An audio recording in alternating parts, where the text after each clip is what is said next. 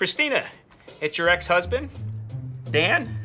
I see you throwing an art exhibit with those private naked photos of me. That's terrific. I mean, if you're doing it to get back at me for the way things ended, well, you're wasting your time because I love it. I love it. This city used to be so much better when anyone could get mugged at any time, you know? What? Doctors. We haven't met. I'm Brendan Delorier.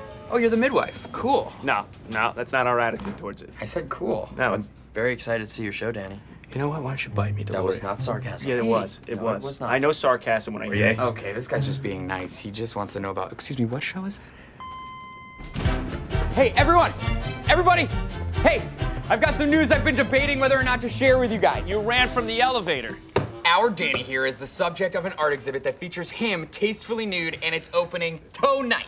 Wait, I'm sorry, nude as in naked? Birthday suit junk. All right, well, I'll be there, buddy. I would love to come too. Nope, no, you're not going. You're not going. No one's coming. Okay? Okay, what kind of friend would I be if you come to my soccer matches and I don't go to your art show? It's not my art show, and I'm never going to your soccer games. You're going on Saturday and you're bringing juice boxes. Here's what we're gonna do.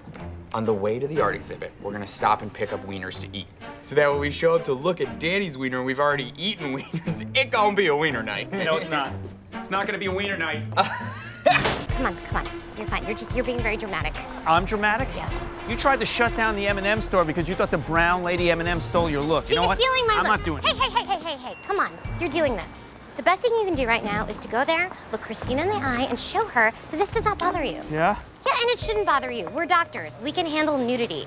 Oh my God, this is horrible. We shouldn't have come. Okay, stop. You said we're adults. We can handle this. I can see every hair follicle. Oh, man, this isn't good. It's a nightmare. I know I have one, but it's still funny. Wow, this is what makes you laugh. Look, I don't know what to tell you, man. There's nothing funnier than penises. I can't even get through saying my name without laughing. Ask me my name. What's your name? Stop it. Dude, stop it. Ask me my name. What's your name? Come on. Why must everything be settled by tussling? Oh my God, Tamara, you look like Christy Brinkley. I know, Morgan. God.